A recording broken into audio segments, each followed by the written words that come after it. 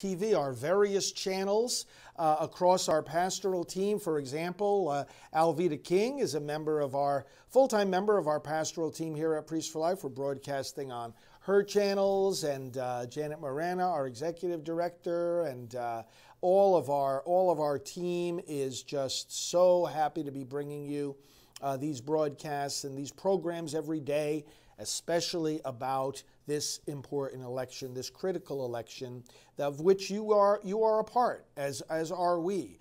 It is important, Paul, to understand how Christians can support President Trump. Of course, the question that we have is not only how can a Christian, but how can an American not support the most American president that we have had, the most pro-America, the most pro-religious freedom, the most pro-God, the most pro-prayer, and the most pro-economy, the most pro-Israel, as we will see tonight, Paul. And, you know, sometimes people ask these questions and you wonder, are they even paying attention to all the things that that President Trump is doing? But I'm telling you, we're going to be paying some attention tonight.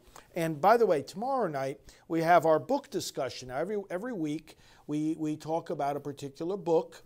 And tomorrow, we're going to talk about this one.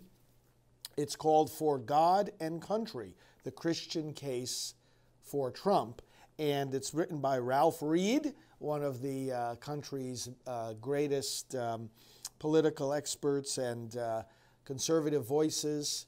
For God and Country. We'll talk about this tomorrow night, and I'm sure you will be inspired. The following week, we're going to discuss this book here called The Catholic Case for Trump. It's by Austin Ruse, a colleague of ours and friend, The Catholic Case for Trump. So just as a reminder, we've been talking about the books that we're going to be reading. So if you have these books, if you can get these books and be ready to discuss them, if you haven't read them, if you don't have them, you'll enjoy the discussion anyway. And we'll be doing that, as I say, tomorrow night.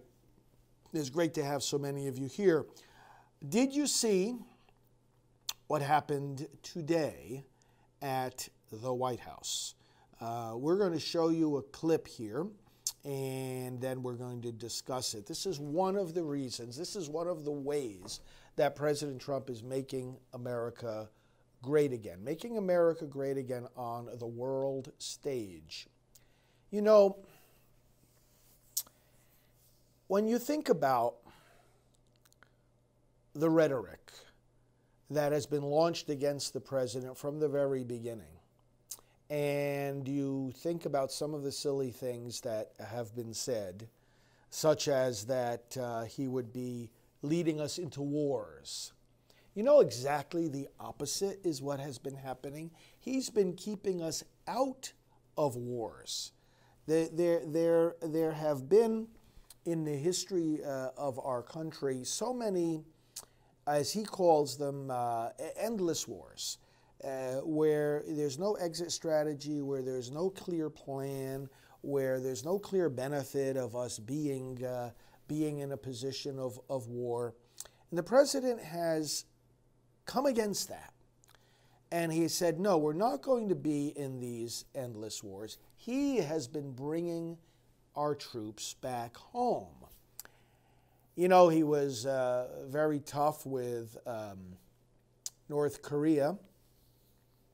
And some people, again, were saying at the beginning, well, you know, we have to be careful, you know, the way he talks, and, you know, what he might do will end up in a war with North Korea. And North Korea was, you know, engaging in aggressive activities, and remember, you know, their various missile testing and all the rest. What happened? Where's the war? North Korea. They've really been getting worse, right? Just the opposite has happened. And he went over there and he met with Kim Jong-un, and what happened? Where's the war? The man is a peacemaker. One of the most difficult areas of the world has, of course, been the Middle East. Israel, a biblical nation,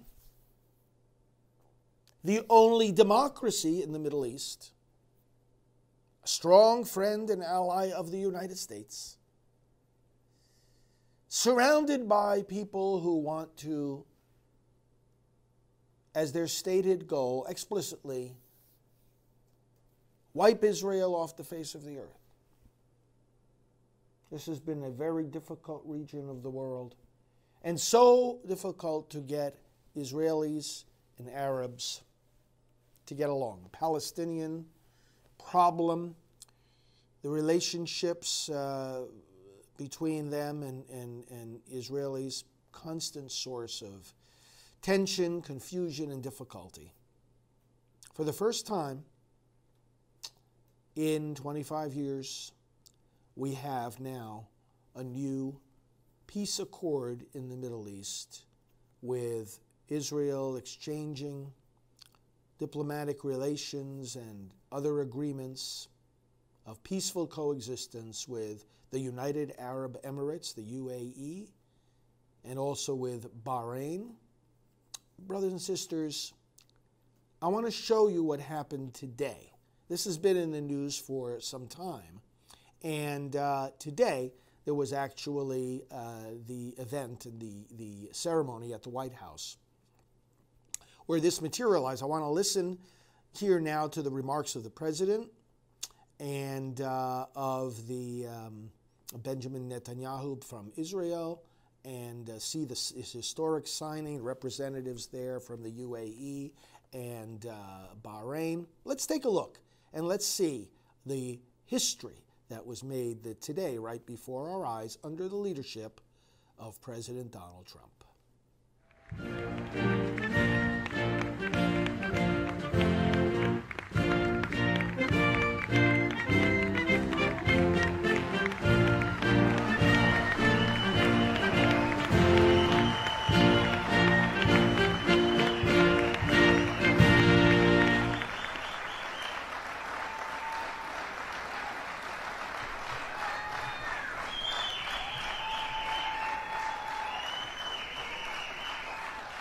Thank you very much. Please. Thank you.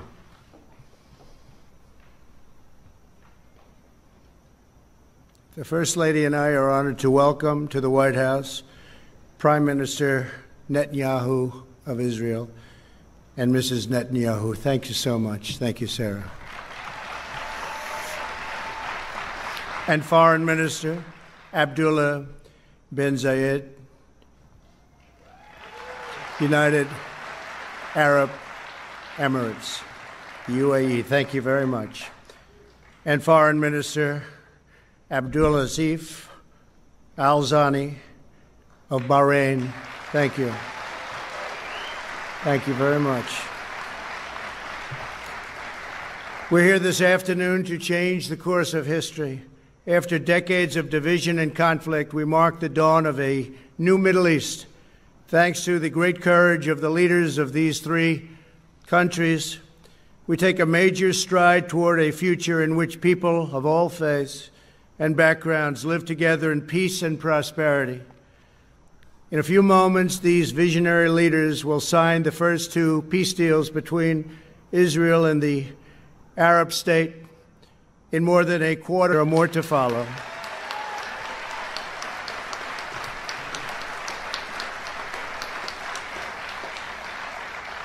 Israel, the United Arab Emirates, and Bahrain will establish embassies, exchange ambassadors, and begin to cooperate and work together so strongly to cooperate as partners across the broad range of sectors, from tourism to trade and healthcare to security. They're going to work together. They are friends. The Abraham Accords also opened the door for Muslims around the world to visit the historic sites in Israel and to peacefully pray at Al-Aqsa Mosque in Jerusalem, the third holiest site in Islam.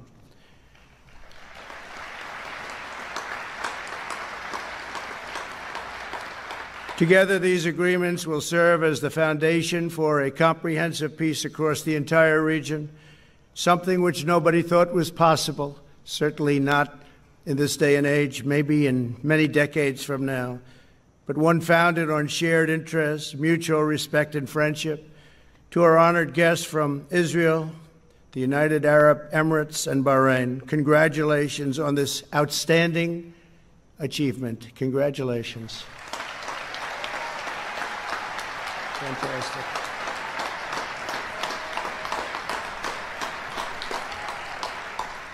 I also want to thank Vice President Mike Pence. Thank you, Mike. Great job.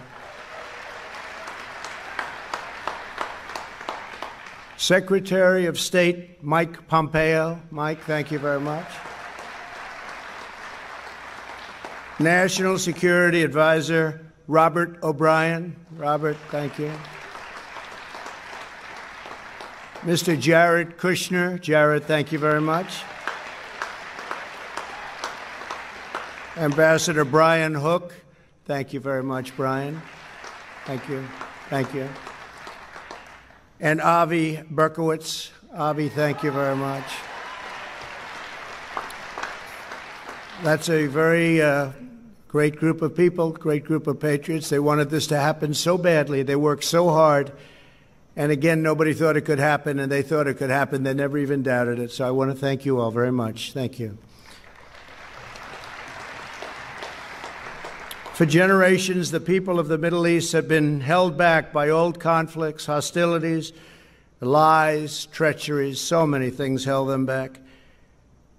Actually, lies that the Jews and Arabs were enemies and that Al-Aqsa Mosque was under attack. Constantly, they would say it was under attack. These lies passed down from generation to generation, fueled a vicious cycle of terror and violence that spread across the region and all over the world. These agreements prove that the nations of the region are breaking free from the failed approaches of the past.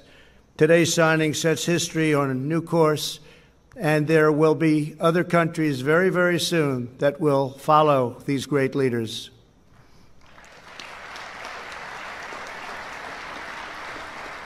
The people of the Middle East will no longer allow hatred of Israel to be fomented as an excuse for radicalism or extremism, so important.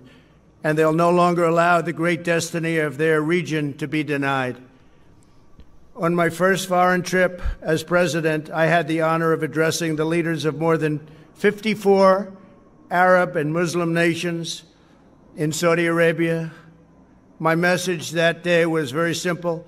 I urge the nations of the Middle East to set aside their differences, unite against the common enemy of civilization, and work together toward the noble aims of security and prosperity. I offered America's friendship. I offered America's help. But I said clearly that the nations of the regions had to decide what kind of a future they wanted for their children and for their families and for their nation itself. No one could make that choice for them. They had to do that themselves. Today, the world sees that they're choosing cooperation over conflict, friendship over enmity, prosperity over poverty, and hope over despair. They are choosing a future in which Arabs and Israelis, Muslims, Jews, and Christians can live together, pray together. United Arab Emirates and the people of the Kingdom of Bahrain, God bless you all. This is an incredible day for the world. This is a really wonderful and beautiful occasion. I want to thank all of the members of Congress for being here. Senators, congressmen, congresswomen, we just appreciate it so much. Everybody wanted to be here. It's a very important day for the world. It's a very important day for peace. Before the parties sign the accords, I'd like to ask Prime Minister Netanyahu to say a few words, followed by the Foreign Minister of the United Arab Emirates and the Foreign Minister of Bahrain. Thank you very much. It's a great honor. Thank you.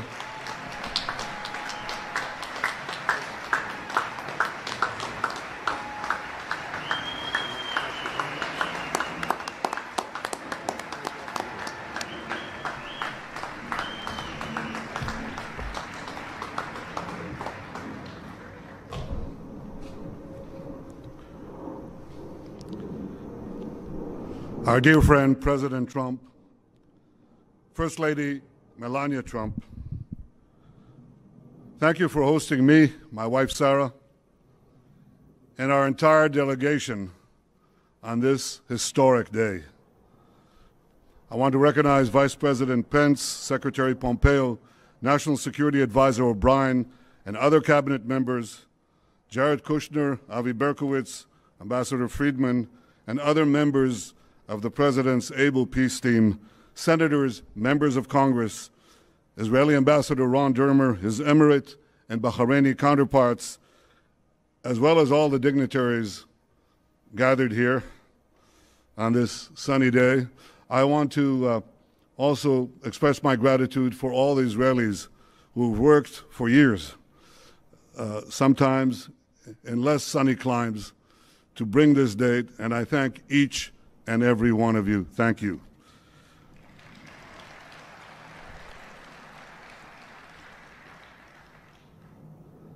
Ladies and gentlemen, Mr. President, this day is a pivot of history.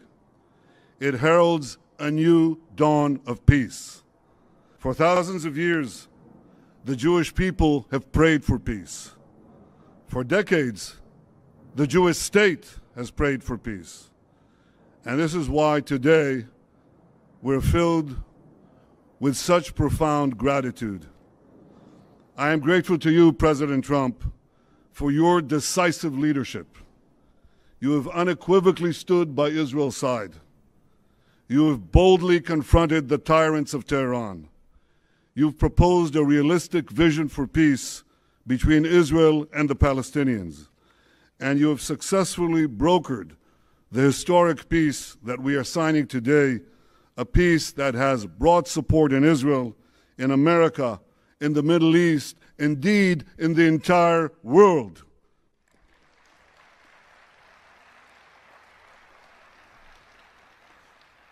I am grateful to Crown Prince Mohammed bin Zayed of the United Arab Emirates and to you, Foreign Minister Abdullah bin Zayed.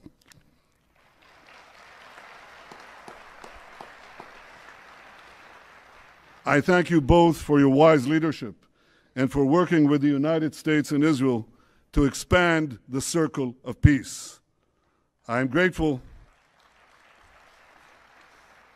to King Hamad of Bahrain and to you, Foreign Minister Abdul Latif Al-Zayani, for joining us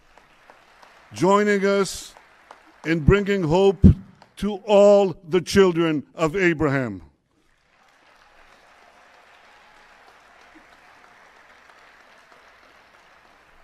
To all of Israel's friends in the Middle East, those who are with us today and those who will join us tomorrow, I say, Assalamu alaikum. Peace unto thee.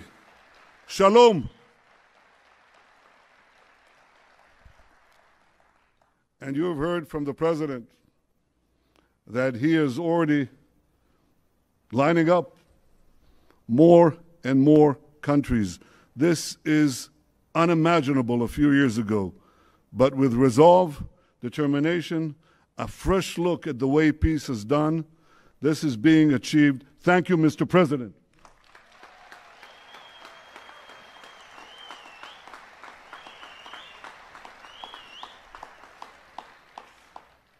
Ladies and gentlemen, the people of Israel well know the price of war. I know the price of war. I was wounded in battle. A fellow soldier, a very close friend of mine, died in my arms.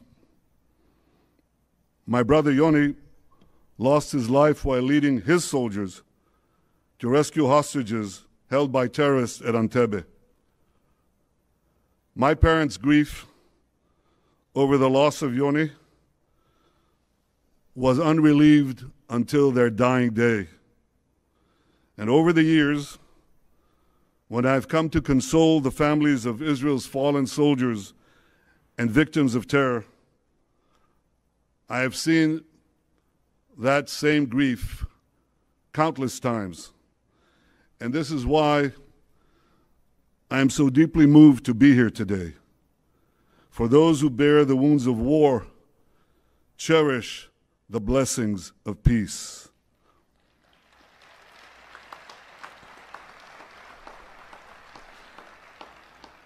And the blessings of the peace we make today will be enormous. First, because this peace will eventually expand to include other Arab states, and ultimately it can end the Arab-Israeli conflict once and for all.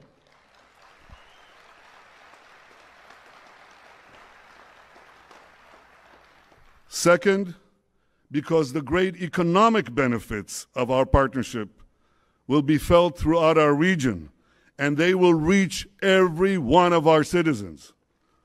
And third, because this is not only a peace between leaders, it's a peace between peoples.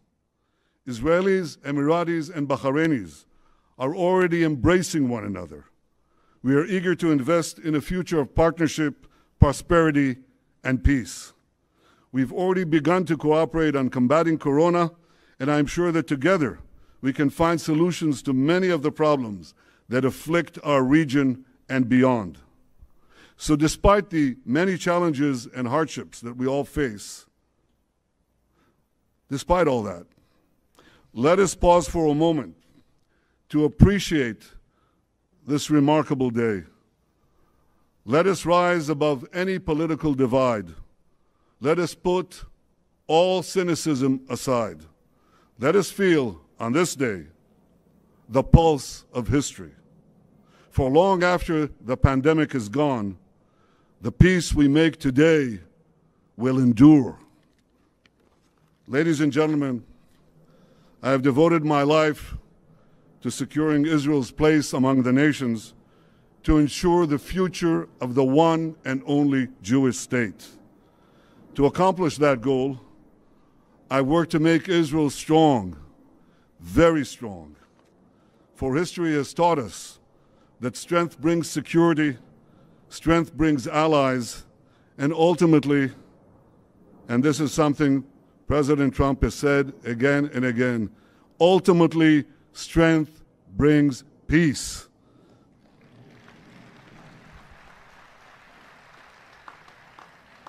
King David expressed this basic truth thousands of years ago in our eternal capital, Jerusalem.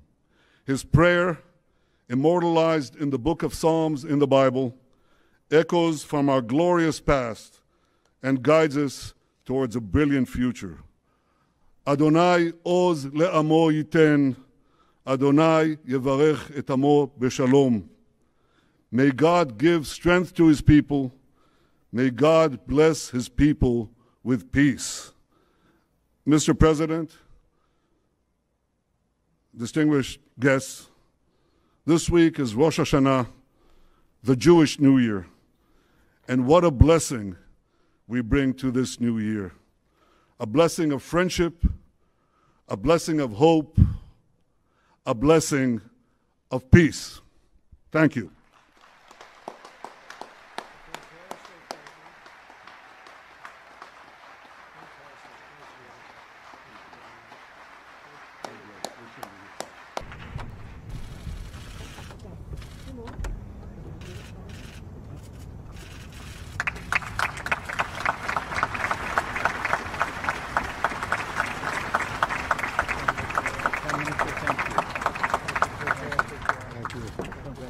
Congratulations.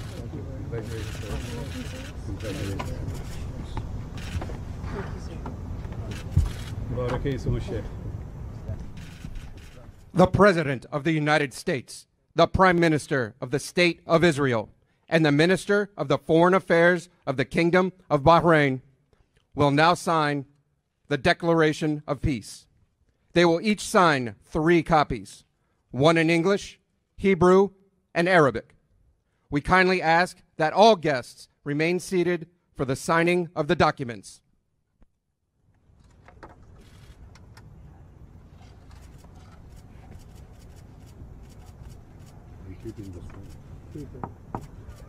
Pass down to your right.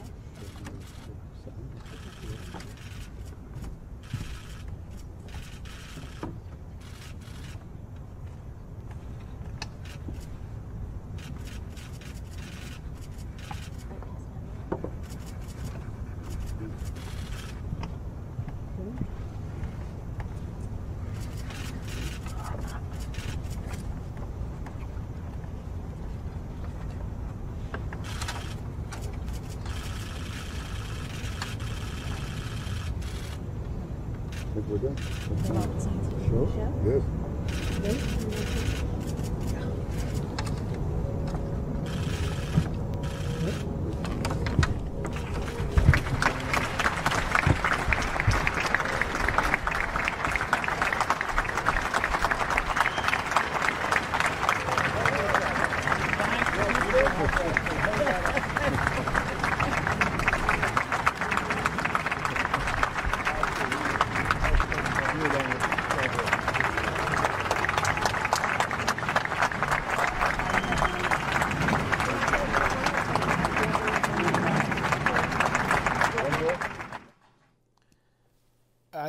It's hard to find words to express the gratitude we should have, the historic, biblical, as some of you are commenting, biblical significance of this event. We're talking about Israel. We're talking about the country God Himself set up, His chosen people. We are all, we who are Christians, we who are followers of Jesus Christ, born in that land, are spiritual Semites. We are spiritually rooted in the Jewish history, spirituality, prophecy, the covenant.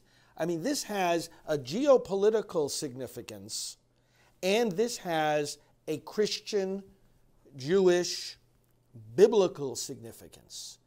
To understand today, I mean, you can appreciate what you just saw, and to understand it more deeply, we really have to go back and study and review the threats that have been launched against Israel, the Palestinian conflict, decades and decades of tension, the terrorist attacks, those who have made explicit declarations that they want Israel wiped off the face of the earth. And this is just one step today. It's actually the fruition of a lot of painstaking work to begin to heal relationships over there and enter into an era of cooperation. What you saw today is like a first fruits, because other nations are going to follow suit with what the UAE has done and Bahrain.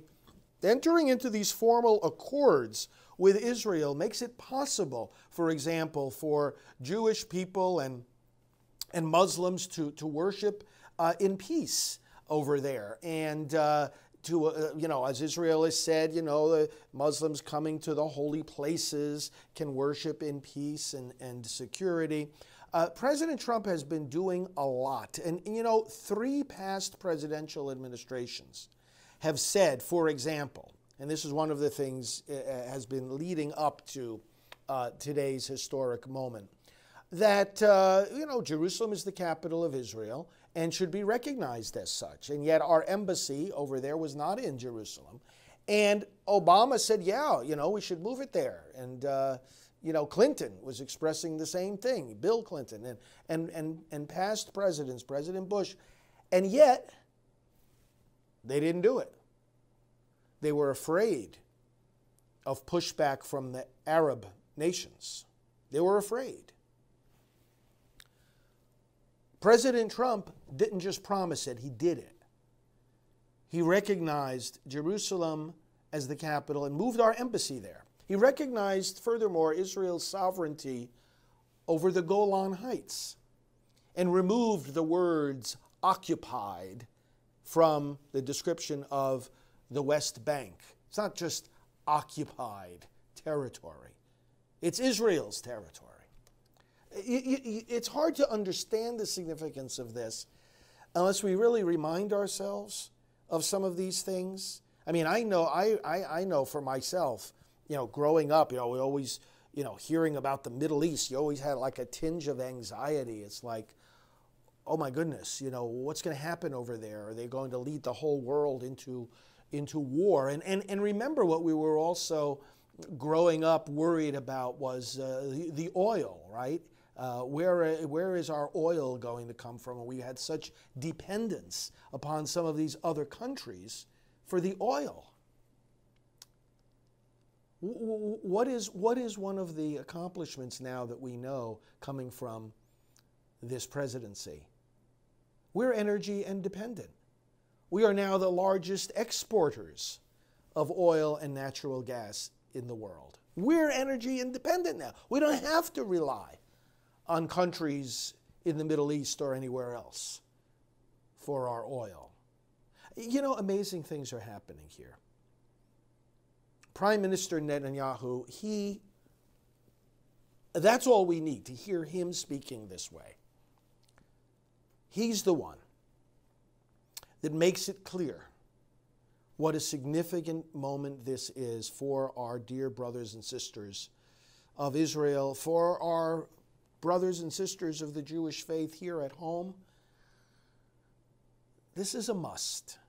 And brothers and sisters, we're so grateful that our president has done this. And there's more to come. The significance of this will be unfolding with time. And this is made possible by other steps the president took. For example, getting us out of the horrific Iran nuclear deal that Obama and Biden, oh my goodness, what they did, allowing Iran to have such, to get money from us, first of all, without properly making sure that they were not on the path to developing a nuclear weapon.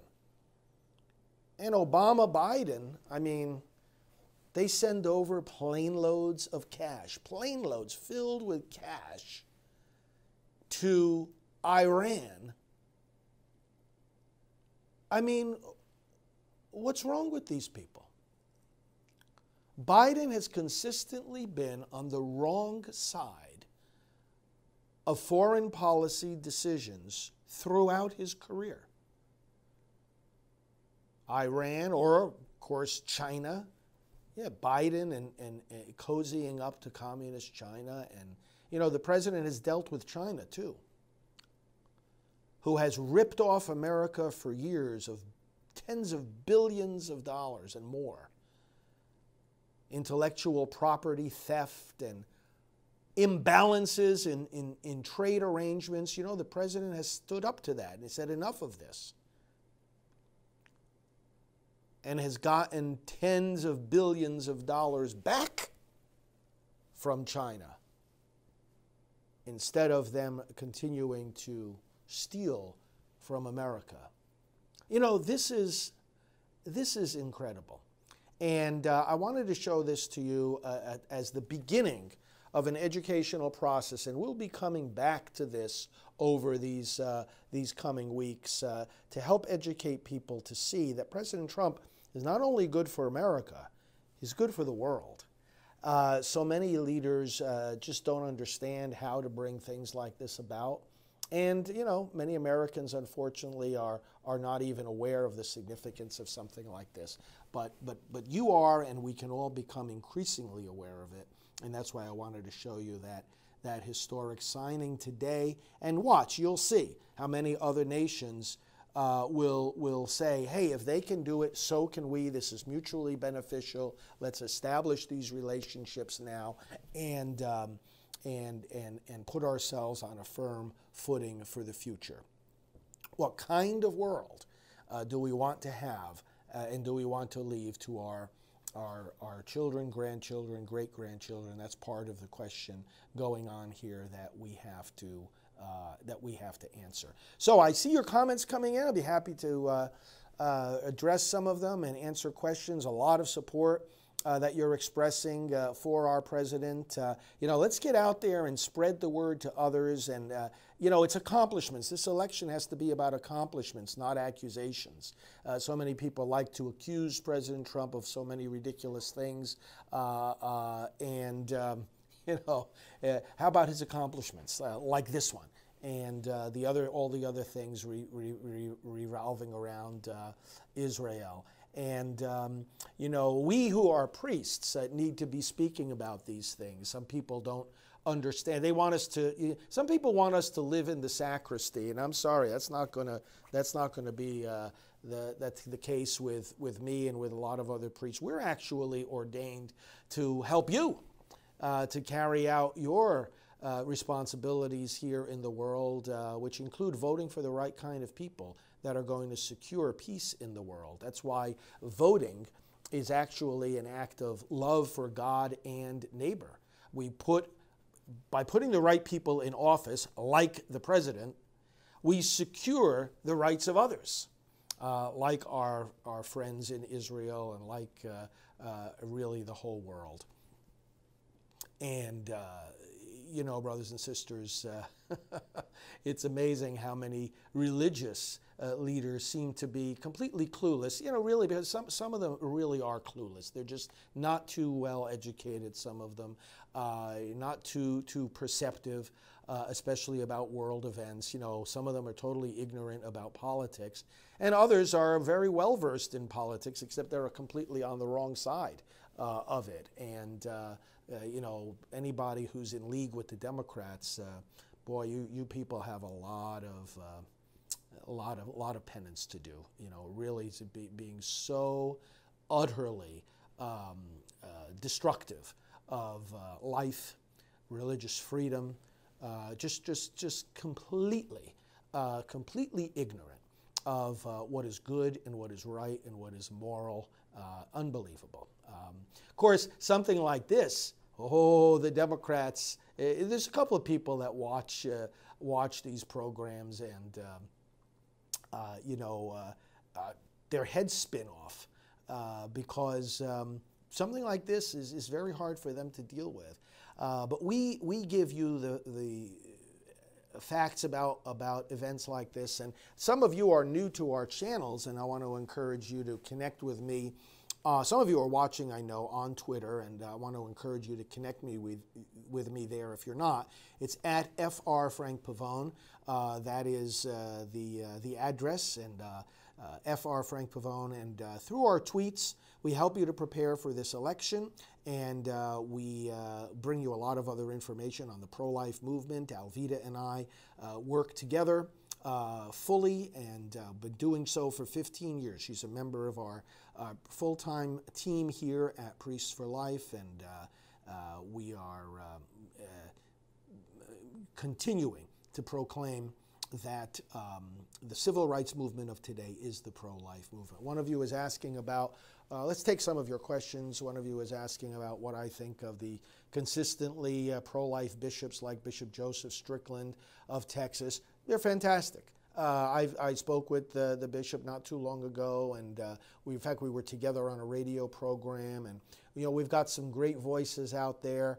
And religious leaders are not supposed to do our thinking for us. We're supposed to listen to what they have to say, but that never means that we turn our minds off.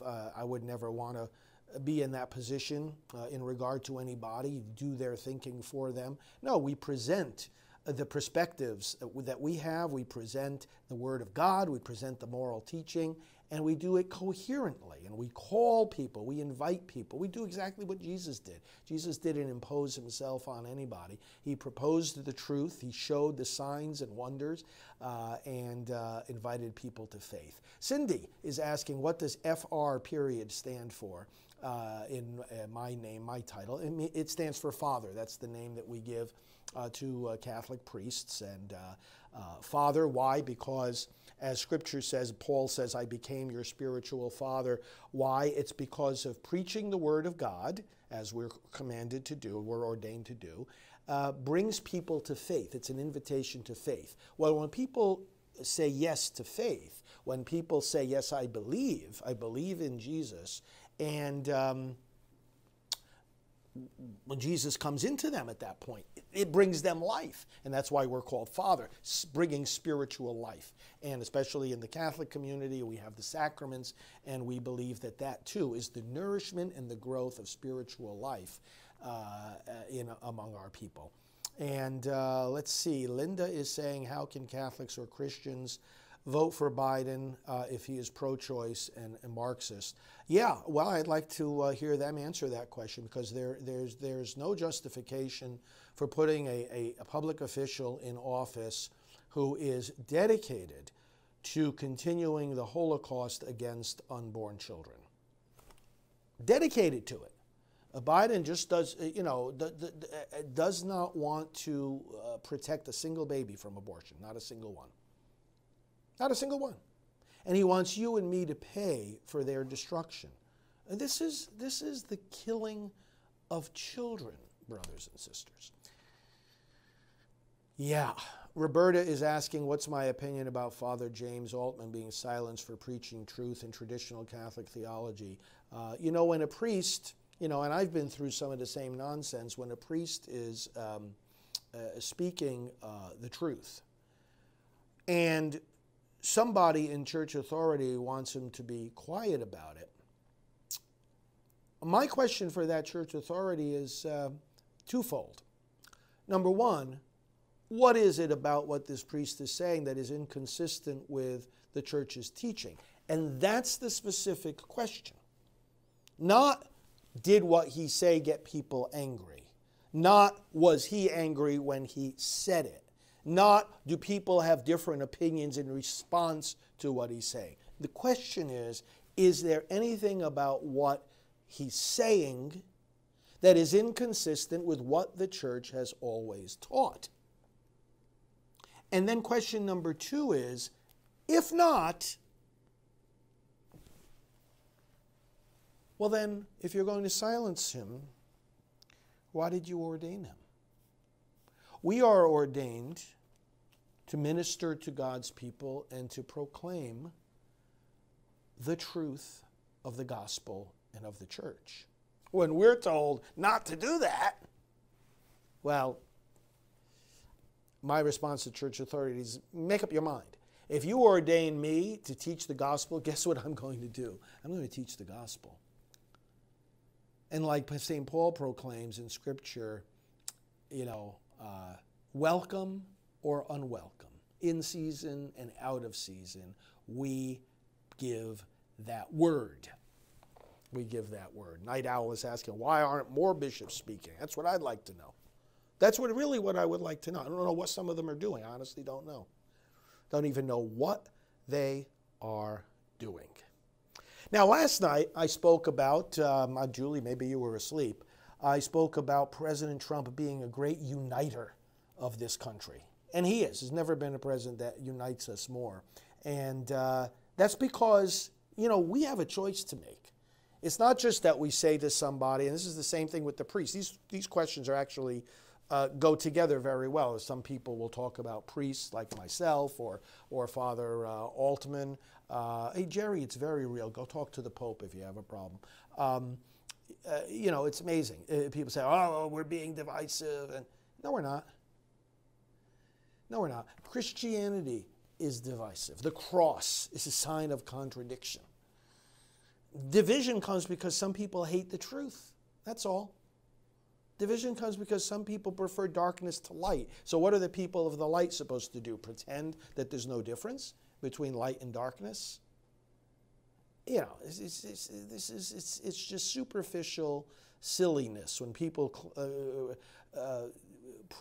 are complaining that there's division. Of course, there's always going to be division. There always was division. It's division that got Jesus Christ crucified. Was he to come down from the cross? Was he to listen to Peter's advice and say, oh, Lord, God forbid that this should happen to you? In other words, Lord, don't get anybody mad. Don't get anybody mad. Brothers and sisters, it's impossible to follow that advice. Don't get anybody mad. Totally ridiculous piece of advice. Because whether people are going to get mad depends on the people. So, yeah. The president actually is a uniter of our country. Why? Because two things, two pillars of that, as you see me explain in detail last night. Number one is success. Success unites.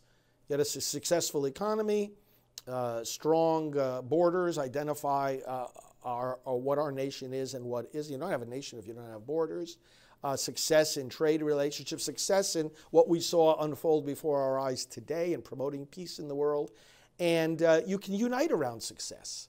And success means that everybody is more free, everybody is more prosperous. That's the kind of success that he works for here in America. That unites, and also focusing on the principles that America was founded on, uniting around our flag, around our Constitution, around our national anthem, around our history, loving our history, respecting our history, educating children in our history. These are things that the president stands for and speaks for. And brothers and sisters, that's the source of unity. You want to talk about unity? You need to be united around something. And the church, Jacob, needs to proclaim that. Separation of church and state means the state is not to infringe on the freedom of the church to be the church. And that's where President Trump is also succeeding day after day. Succeeding in defending the freedom of the church. President Trump is succeeding day after day in encouraging us to speak. You know, some of you are talking about bishops. I'll tell you what, I get more encouragement to speak my mind from the pulpit and everywhere else from President Trump than I do from the Catholic bishops. Because he said, we in America, we need to hear what you, the clergy, have to say. We need to hear the word of God, and we need to hear it unhindered. And he promised, and he said, I, as the president and leader of the executive branch of our government, will insist with all the government agencies that they never interfere with the freedom of the church. That's what separation of church and state means. It doesn't mean the church is supposed to shut her mouth, as some people think I should do. Oh, shut up! That's not what separation of church and state means. Father Frank can't talk about politics. Father Altman can't talk about politics. Bishop Strickland can't talk about politics. Archbishop Vigano shouldn't talk about politics. That's not what the separation of church and state means. It means that the state cannot tell the church to shut up. That's what it means. Go study the history. And some of these people who, invoke this phrase, they don't know what in the world they are talking about. Okay.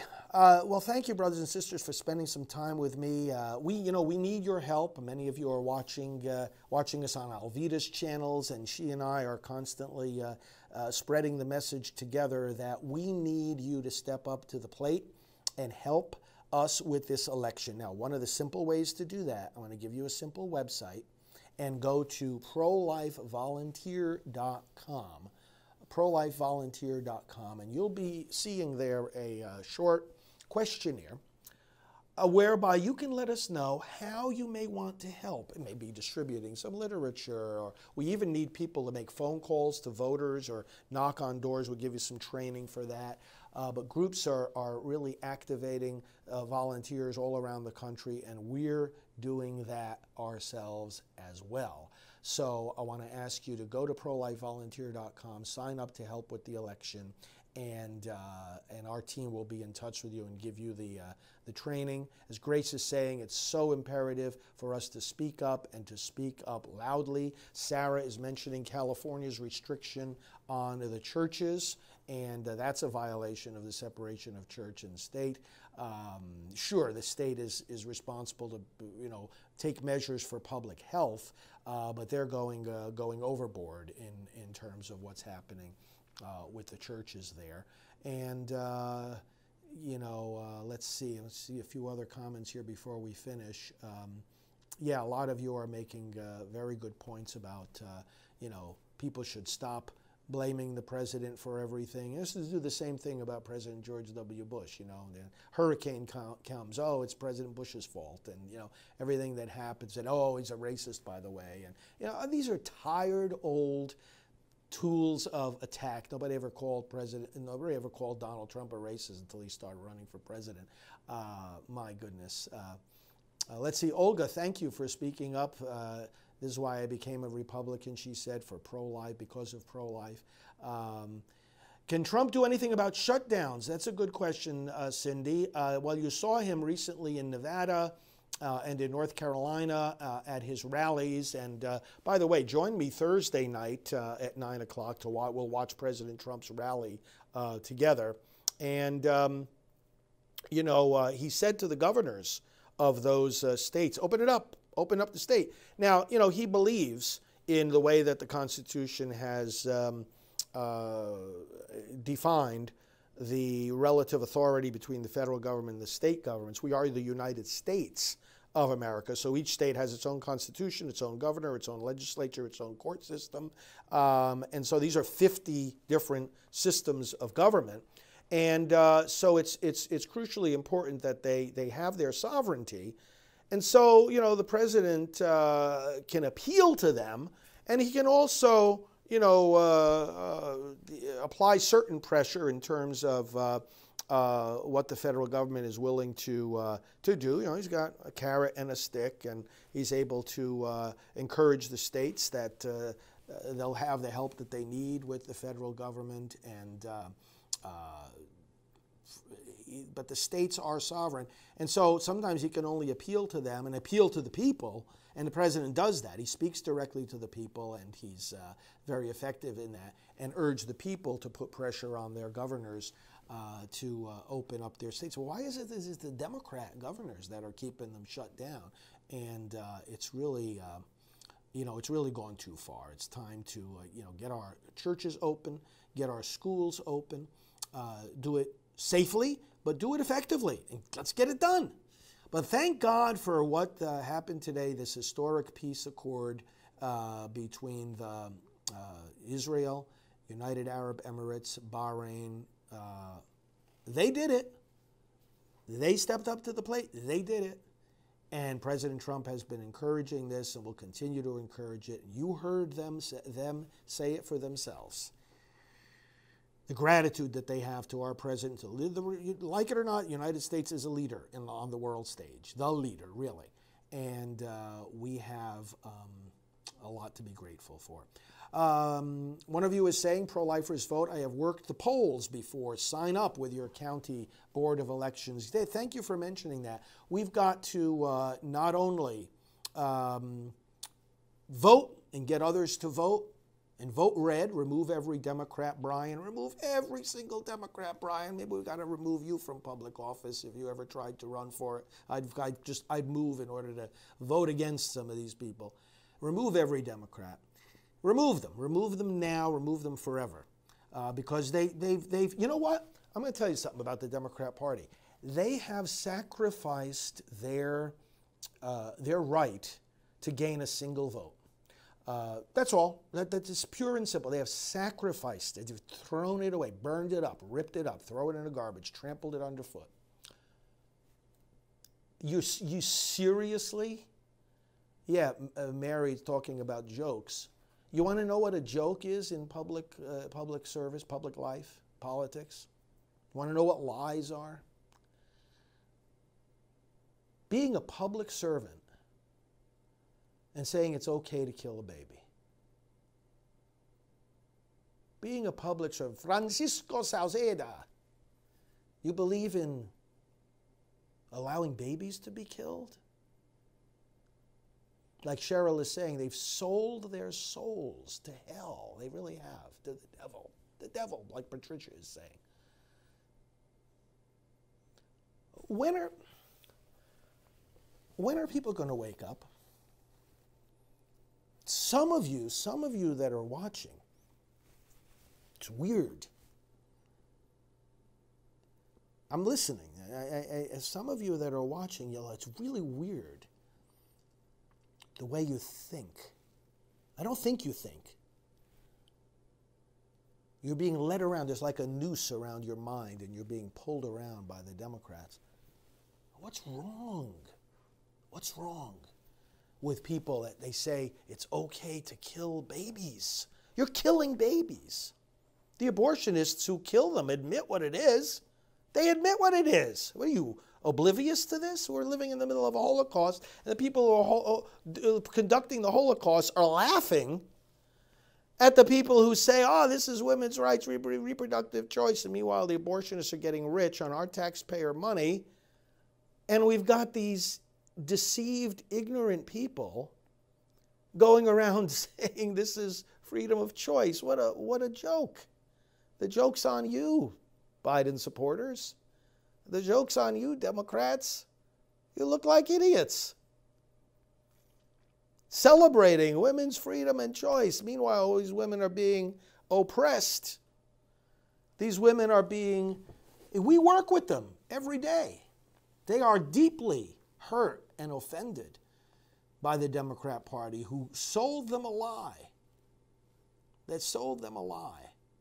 That somehow this would be of help to them. And we work, one of the things we do, brothers and sisters, if you're not familiar with it. And you know what? Alveda King, and many of you are listening to us on her channels. Do you know that she is part of our Silent No More campaign? Do you know that she had 2 abortions? Alveda King. And she talks about it publicly because she is part, and we started working together 15 years ago when we first met. We first met in 1999. And as we started working together, you know, she learned that we had this Silent No More campaign, which is an effort, my friends, to bring healing to those that have had abortions. Those have been deceived by, you know, these Democrat policies that it's okay to kill a baby. Gosh, I always have to stop and think, is it possible that there can be a human being that can think that? It's hard. It really is hard to believe, Anne, isn't it? You know, and it's because people don't speak up about politics that our politics go to hell. If you don't speak up and warn people in politics to get on the road of virtue, they end up getting on the road to hell. And that's where our politics has been going. And abortion is one of the symptoms of that. But those that have fallen into these lies, they experience the pain.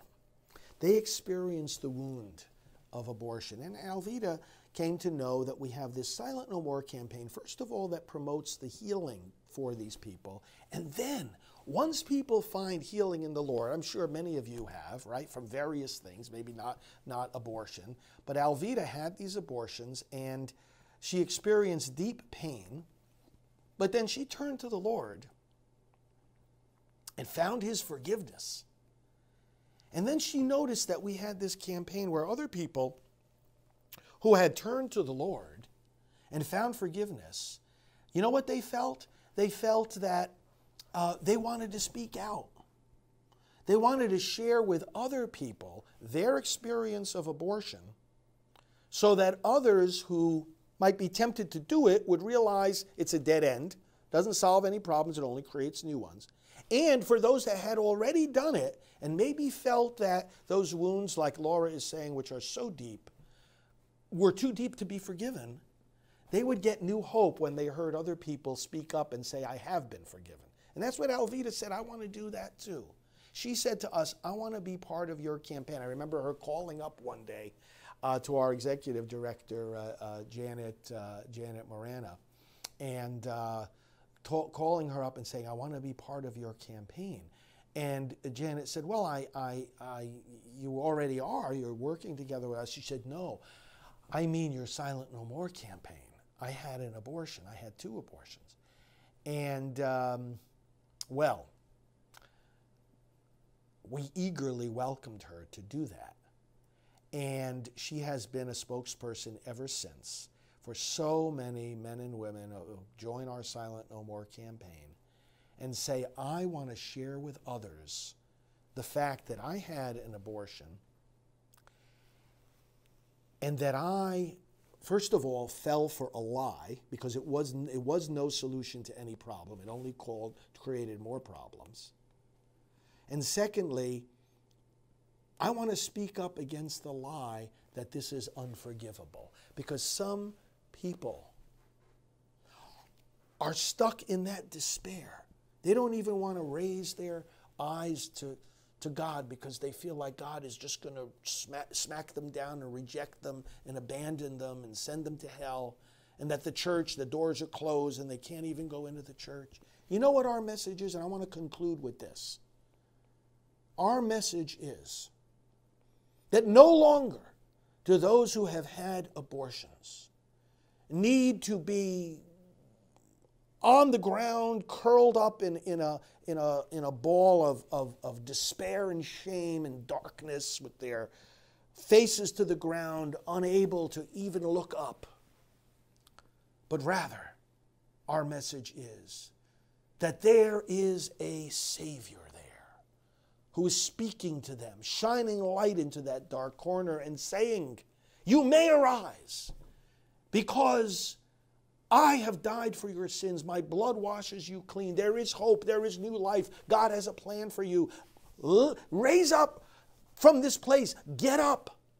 Rise. Open your eyes. Look to the heavens. Take my hand. Let me lift you up out of that despair. That's what we're doing every day. As we do this work, that's a big part of what we do here in this ministry. We take the hands of these people who have sunk into despair, and we lift them up and we say, there is hope for you. That's what it means to be pro-life. That's what it means to be silent no more. That's what Alveda King has experienced. And go to silentnomore.com. You'll see what I mean. Go to abortiontestimonies.com. You'll see. Read those testimonies, and you'll be inspired. So one of you is asking, when can you hear me again? Every night at 9 o'clock and every morning at 10 a.m. for the Mass. Those who have ears to hear, let them hear. Faith is asking, how do we get involved and support? Okay, our main website, endabortion.us. You can sign up for emails there. You can donate. You can see our projects that we need your help with. Endabortion.us, because that's what we're trying to do. We're not trying to be better than anybody else. We're not trying to control anybody's life. We're not trying to create problems. We're trying to stop the killing of children. And we also know leadership when we see it, and we love America, and that's what we're going to continue to advocate for. Do you do anything in the Philly suburbs? Yes. We have, in fact, our Rachel's Vineyard ministry. We were just talking about the healing after abortion. Our Rachel's Vineyard ministry is based right outside of Philadelphia, and Father Dennis Wild, our associate director, is in the Philadelphia area as well. So we have a good base of operations there, actually, and I go there regularly and hope to see you there. But friends, sign up for our ministry, connect with our ministry, get our emails, endabortion.us. Tell us about yourselves. Subscribe to our channels here, wherever you may be watching, and let's get behind this president. Nobody has saved more lives. Some people, I mean, save is a four-letter word, kill is a four-letter word. I guess some people get them confused. I really have to laugh at people politically who get on some kind of moral high horse and they complain about President Trump, as if he's taking lives. First of all, anybody who's buys into the Democrat platform has lost all moral authority to talk about, be caring about lives or taking lives or killing, because it's the party of death. It's the party of death. They believe in killing. They believe in killing babies. If you can't respect the life of a little baby, how can you respect anybody else's life? But really, we're on a path now, thanks to his taking billions of dollars away from the abortion industry. Has saved countless lives of Americans from this pandemic, doing something that Biden thought was hysterical and xenophobic. Listen, you don't want to trust him with any decision, Biden. You don't want to trust him with anything. Hundreds of thousands, if not millions of Americans would have died from this Wuhan, China virus had Biden's advice won the day. It's xenophobic. It's judgmental statement. It's xenophobic. To cut off travel, to me, there's nothing more logical than if some kind of a problematic disease, a virus, contagious virus, is bubbling up in a particular part of the world, that until you know how to deal with it and what it is, you try to stop it from spreading. What do you say? You can't come here from there. This is, I mean, you know, a big part of leadership is not having an insight or coming to a conclusion that nobody else can come to. That leadership doesn't necessarily require that. Very often leaders do that. But leadership doesn't necessarily require coming to a conclusion that nobody else can come to. Leadership means being able to come to the same conclusion that any right-thinking person would come to, and having the courage to act on it despite the opposite advice coming from others that are pressuring you. That is leadership. And that's the kind of leadership the president has been exercising throughout this crisis and is exercising today. So thank you, friends, for sharing with me. Watching that was just so moving, so beautiful. For us people of faith especially, we understand the biblical significance of this. And may everybody see that God has given us a leader in President Trump that we should be grateful for and that we need to support. Go to promiseskept.com to read about all his various accomplishments. And meanwhile, brothers and sisters, we'll see you in the morning. We'll have Mass at 10 o'clock. I'll be giving you some other broadcasts earlier in the morning, but we'll have Mass at 10 and another session together tomorrow night as well. May the Lord bless you and strengthen you now, protect you, answer all your prayers, and make you strong defenders of the unborn. In the name of the Father, and of the Son, and of the Holy Spirit. Amen. Thank you for all your prayers, all your encouragement, all your comments, all your activities in union with us. Thanks, brothers and sisters, and have a wonderful night.